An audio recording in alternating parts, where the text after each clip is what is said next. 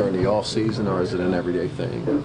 No, I just want to continue to improve my game, try to get better and better each and every year, and you know, shooting the ball is what this league is you know, kind of turned into. So, you know, for me to continue to improve, that's what I want to do. I put a lot of work into my off-season training, and I just try to implement it into, you know, into the season once it gets here.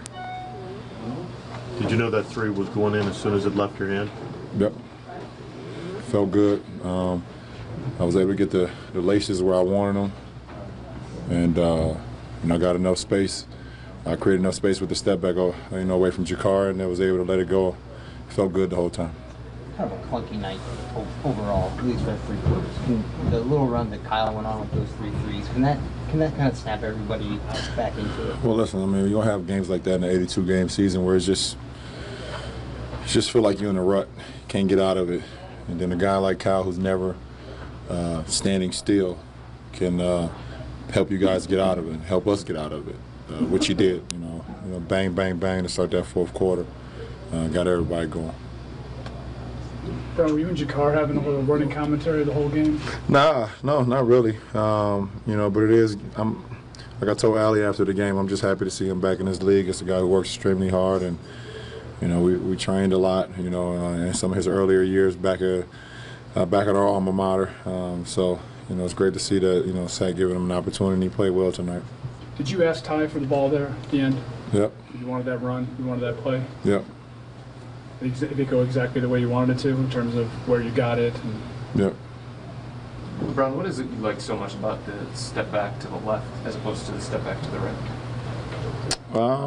Well, I mean, a step back in general is just create space, creates a rhythm for me. You know, it's not. You know, a lot of teams are not expecting me to shoot a lot of, you know, outside shots, but I feel just comfortable out there as I do in the paint. You know, so.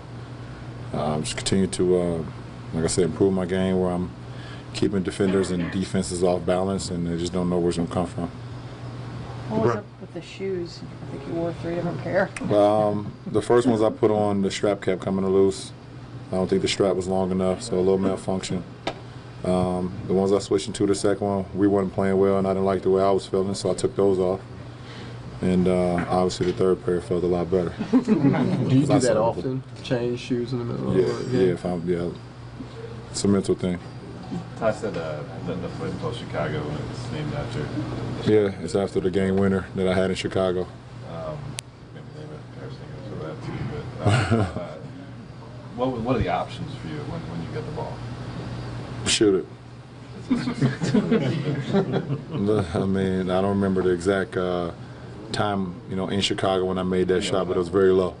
You know, we drew that up on the fly, and Deli gave me a great pass, and I was able to raise over top of Jimmy and knock it down, and ever since then it's been called Chicago. But, you know, I mean, I have other options, but tonight, you know, with 5 seconds on the shot clock, and, you know, it was up to me to try to make a play, and I was able to do that.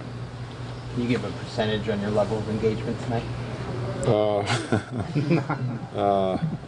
I was very engaged. I mean, like I said, it was just a sluggish game to begin with.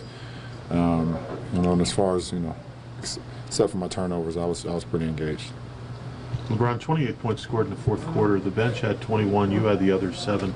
In this 13-game win streak, talk about the brilliance of your bench. They've been phenomenal. They're the reason why we've been able to play like this and at a high level.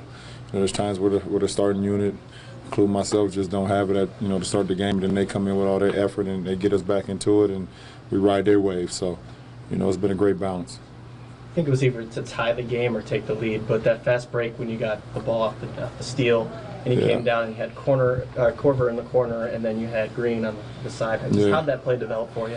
Well, I mean, our defensive strategy was great that possession. We was able to get a trap on Buddy Hield, and he tried to spin into a double team, and I was able to steal it.